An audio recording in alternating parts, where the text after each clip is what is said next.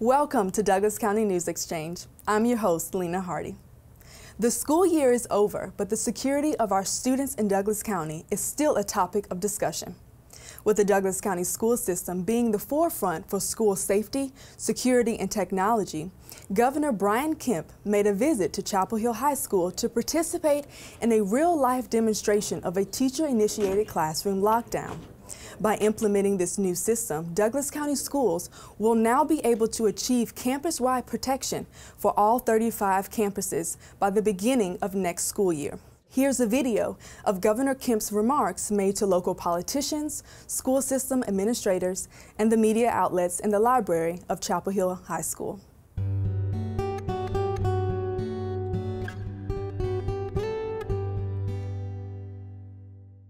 Well, this is very exciting for us and for me to see this firsthand, to see how the school has implemented school security measures on campus, really based on the needs of their students, their faculty, and this local community, which I personally think is the way that we should do this. It should be decided by the locals. You all know best how to keep your school safe, and we're glad to be able to partner in doing that without having some state mandate that you don't really need to figure this out. I'm certainly committed to strengthening our classrooms and offering the best learning environments that we can for students in every region of our state. We have taken school security and school safety head on. We did it early. This money was passed in the amended budget, so it's been in the works now for months. And I'm excited to be able to visit today and go to Mrs.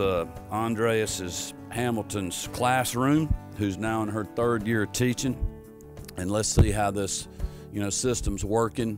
And I think it'll be a great learning experience for us, but I think it also lets Georgians know and Georgia parents know that we are moving the needle here in our state on school security and school safety, and we trust our locals to do the right thing with the funding that we've created. And I'm very confident that Superintendent North and the other folks involved, the board members and the community, the parents and the students and the local law enforcement, will put that to good use.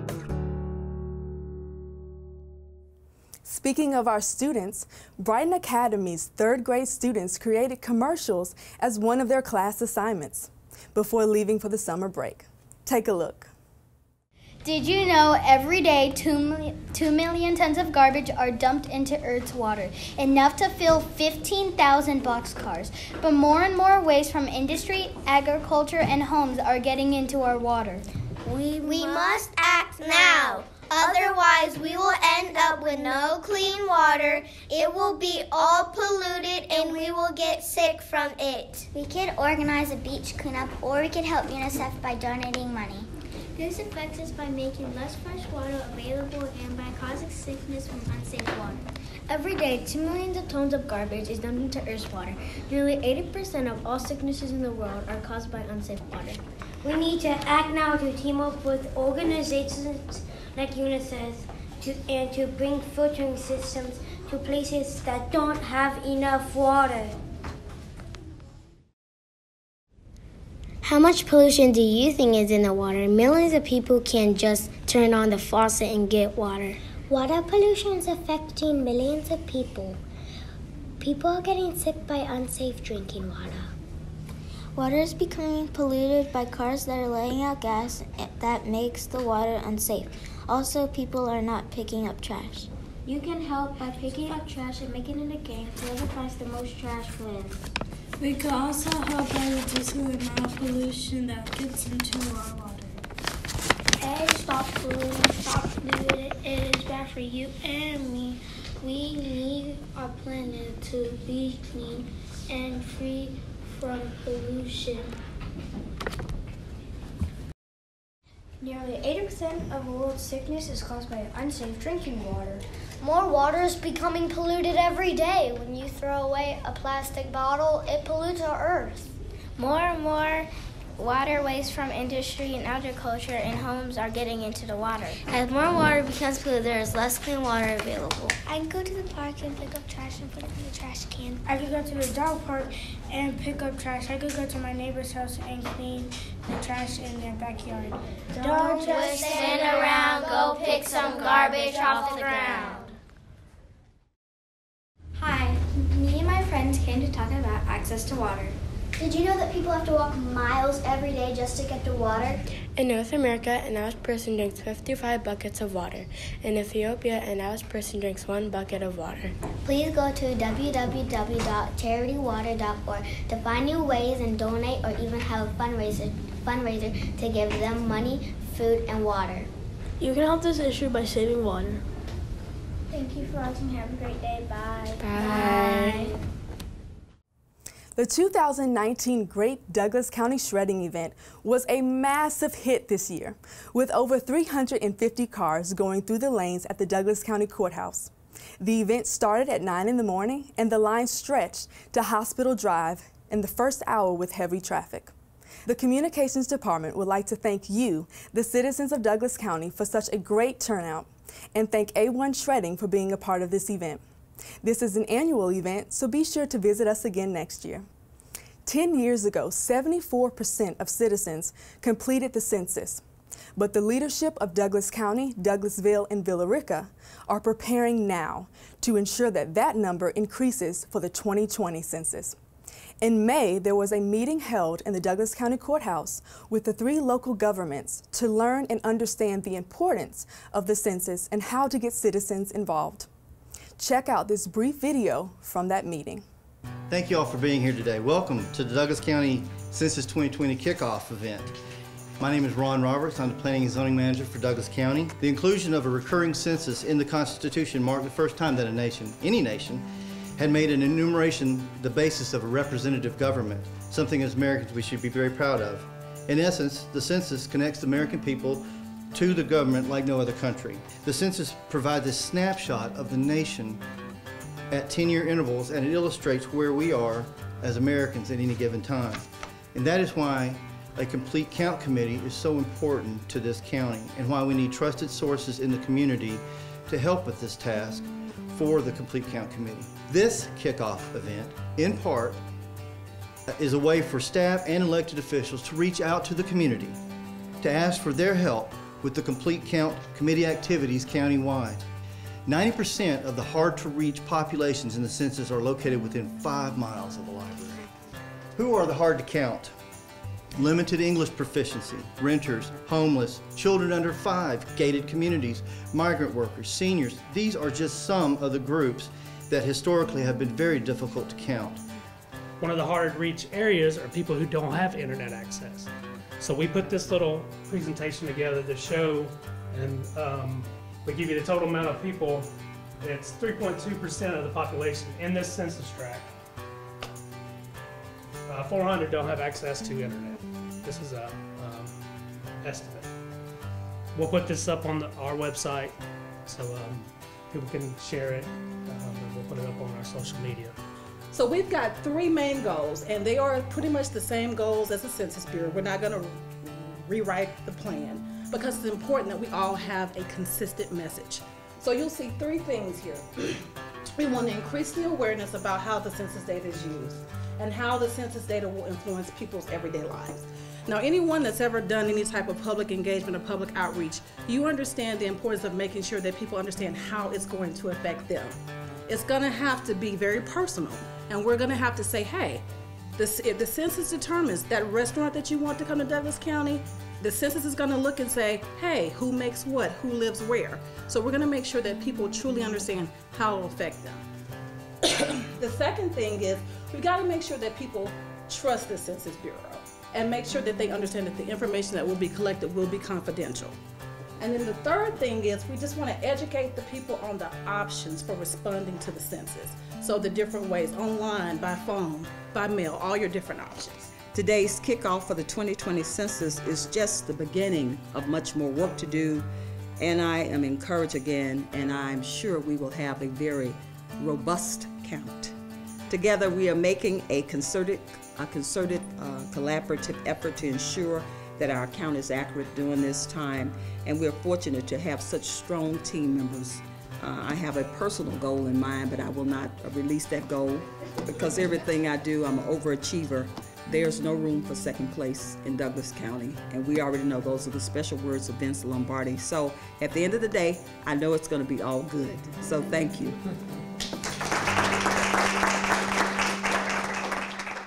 The flowers are blooming and the county was booming with visitors and citizens ready to celebrate the 12th annual Penny McHenry Hydrangea Festival. There were several family events and activities, including a flower show and art competition throughout the first weekend of June at the festival's new location, Douglas County High School. Did you know our very own West Pines Golf Club was named one of the top 10 courses in Greater Atlanta? That's a huge accomplishment for the golf club located off of Highway 5, and DCTV 23 sends its congratulations. For membership information or to book your next tee time, visit www.westpinesgc.com. If you love music in the downtown Douglasville area, mark your calendars for Wednesday Wind Down starting this month and continuing until August 14th. A list of musical acts can be found on the city's website at www.douglasvillega.gov. Also, be sure to save the date for September Saturday's Festival at the Douglas County Courthouse on September 21st and September 28th.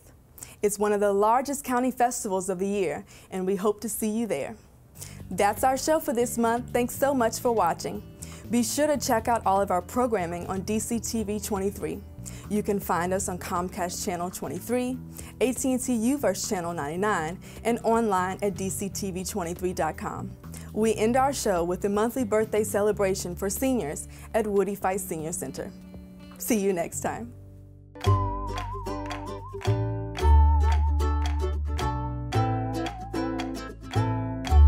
Good morning to everybody. I'm so glad you are here as we celebrate the May birthdays. Okay. I know we have some folks here, a lot of folks here with birthdays, and a lot of people that came with them, friends or spouses or whatever. So welcome to the Woody Fight May birthday party. And I'm going to let Leon say a few words. Good morning, everyone. How are y'all? On behalf of the Board of Commissioners Office and Chairman Dr. Ramona Jackson Jones, we would like to wish everyone a happy birthday. Thank you. Thank you. Okay, here we go, folks. Okay. Oh, we got trumpet sounds now. That's good. Okay.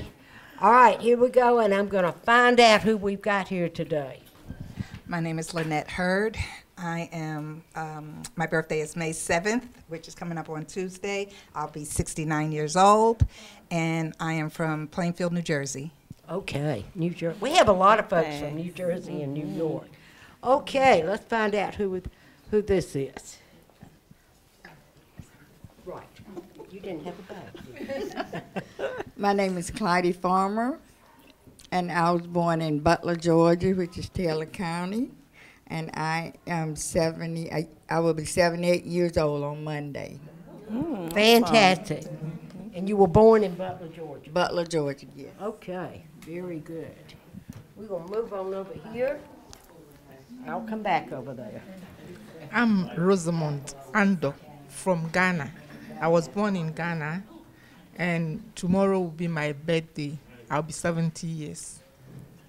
I have my daughter here in Douglasville, and I'm living with her. Very good. So we finally got it. We right off the bat almost. We got our international person. So happy birthday. Okay, here we go. Hi, I'm Barbara Williams. I'll be 74 on Monday, and I'm originally from Boston, Massachusetts. I think we would have figured that one out, honey, because of the accent. So. All right. Yes, ma'am. Hi, I'm Louise Biggers, and my birthday is 15th May. I'll be 70 years old, and I was born in Amelia, Virginia. Okay, Virginia. We haven't had too many people from Virginia. All right, and who is this? My name is Colin Guthrie. I was born in Jamaica, and my birthday is May 5th. How old? Come on, now, you know. You couldn't figure it out. If you don't want to, you don't have to. I'm going to be 58. Okay, you're a young one in here. Huh? Okay. We're going to run back over here. Okay. Get this lady right here. Frederica Smithson. They call me Keel Smithson, actually. I was born May 11th, 1938. Okay. Right. Where were you born? St. Louis, Missouri. Okay, Missouri. Midwest folks here. My name is Judy Runyon. I was born May the 8th, 1951 in Cedartown, Georgia. You can tell the way I talk, I'm a Southern person. Okay. And this next Wednesday, I'll be 68 years old. All right, very good. Okay. This lady right here, I was talking to before the party started, and quite something else, so we want to know about her. What's your name? Ruth Renfro. I was born at Georgia Baptist Hospital 93 years ago today. How about that? And today is her birthday, and she came to share it with all of y'all. She told me beforehand she did voluntarily give up her car keys, okay? A lot of us need to think about that, okay? But I'll tell y'all something.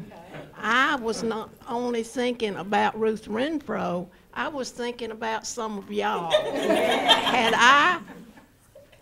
I don't have much mind. I tell you, that's the only thing when you lose your mind. And I said, I volunteer laid my keys down so my children wouldn't worry about me and I wouldn't hurt or kill somebody else. I'd never get over that. I am a Christian. I wouldn't give up on that. Oh, and we thank you for that. She also told me she's out in the yard cutting stuff down and hauling it away. So that's pretty good for 93. So we're proud of that. Okay, let's go right here. My name is Maureen Pierre. I am living in Douglasville. I'm coming here. Where were you born? Haiti. Okay. Haiti. I'm 70 years old. 75 years old. All right, very good. Very, very good. We're going to move over here. Okay. And your name, sir? My name is Willie Barfield. I was born May 16, 1942. I am now I'll be 77 years old, the 16th of this month. And where were you born? I was born in Jackson County, Georgia. Okay. We've got a few Georgia people here. And I love his shirt. It says retired under new management. So that's pretty good, honey. Okay. Oh, my name is Oscar Moore. I was born May 4th, 1948. I'll be 71 tomorrow. I was from Sumter, South Carolina. Oh, good. We got somebody from South. I'm a South Carolina girl, too. So, yeah. So we got somebody there. Very good. All right, sir. And your name? Augustino Patty. P-A-T-T-I, Patty. Okay. And where were you born? I was born in St. Louis, Missouri. Okay. We have one other St. Louis person over here, I believe. Okay. And how old are you? I'm going to be 68 years old on Wednesday. On Wednesday. Well, happy birthday. Thank you.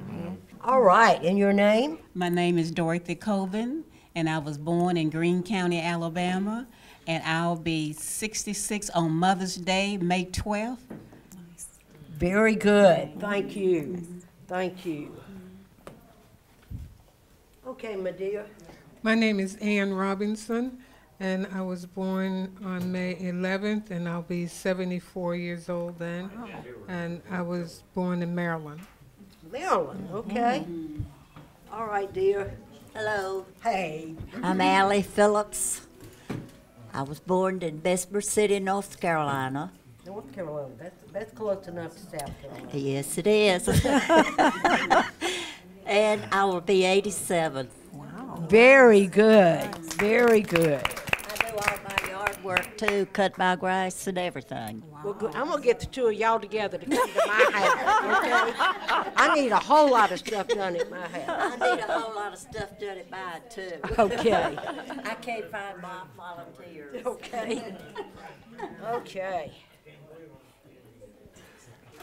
Let's see. My name is Brenda Ritchie, and I was born in Atlanta, Georgia. My birthday is May 19th, and I will be 78. Very good. Okay, and this little lady here that's already given me hugs. So. My name is Ernestine Allen. On May the 10th, I'll be 77 years old. Okay, and where were you born? I was born in Shreveport, Louisiana. Okay. And I lived in Detroit for most of my life. And I've been here for about 11 years. Okay, well, welcome to Douglasville. Thank you very much. Okay. My name is Elsie Wells. I was born in New York City. My birthday is tomorrow, May 4th. And how old you gonna be? 88. 88. Okay. Okay. All right. And I do believe we had somebody sneak in over here. He does this to me all the time, y'all. So. Okay, need your name. My name is Elroy King.